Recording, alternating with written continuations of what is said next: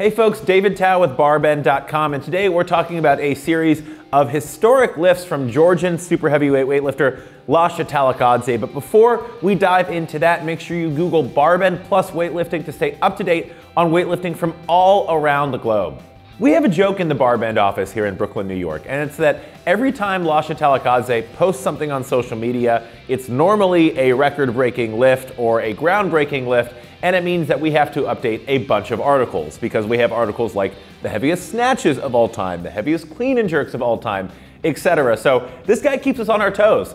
And just a few weeks after he set a new world record snatch at the European Weightlifting Championships, Lasha Talakhadze posted some training lifts on Instagram that showed a 225 kilogram snatch and a 270 kilogram clean and jerk.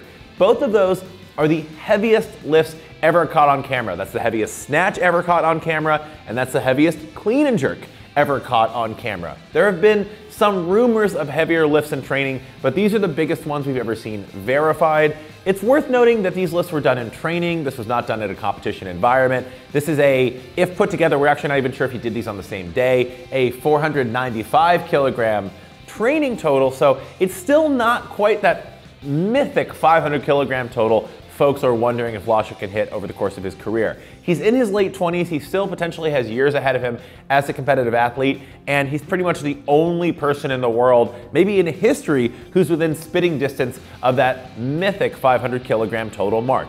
Can he do it? Stay tuned, and we're especially excited to see what he can do at the Tokyo Olympics this summer.